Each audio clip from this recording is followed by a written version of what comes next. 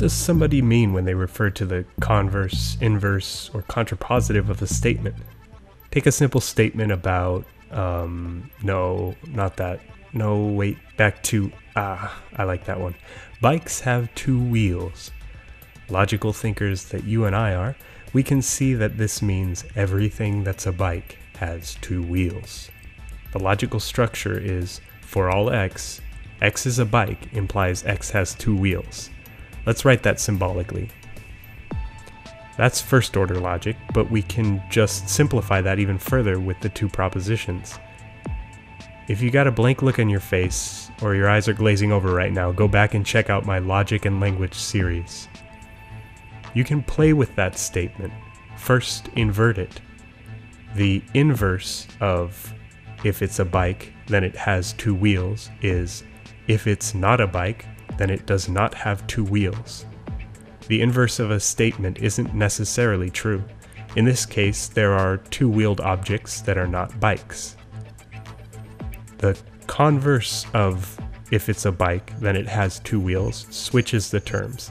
So we end up with if it has two wheels, then it's a bike. The converse may be true if the original is true, but it isn't necessarily. But notice that the converse will be true if the inverse is true. Think about that. The inverse negated both propositions, and the converse switched both propositions. There's also a contrapositive, with switching and negation going on. For our original statement, if it's a bike, then it has two wheels. The contrapositive is, if it's not two-wheeled, then it's not a bike. Looks like that's true so long as the original was. It's not good logic if we can't abstract these structures to other instances. Using any two propositions, A and B, where A implies B, we can get to the inverse, the converse, and the contrapositive this way.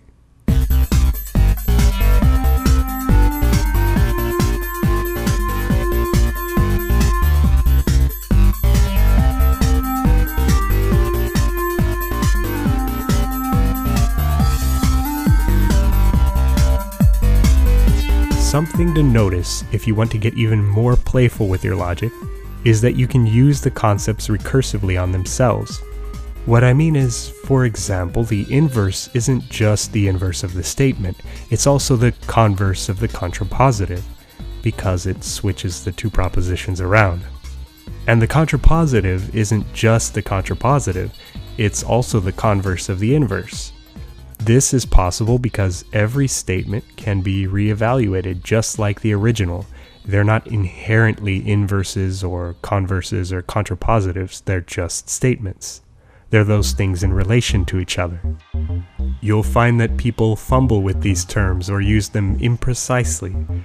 So take this first step to straighten out for yourself the relationship between a statement and the ways it can be twisted up.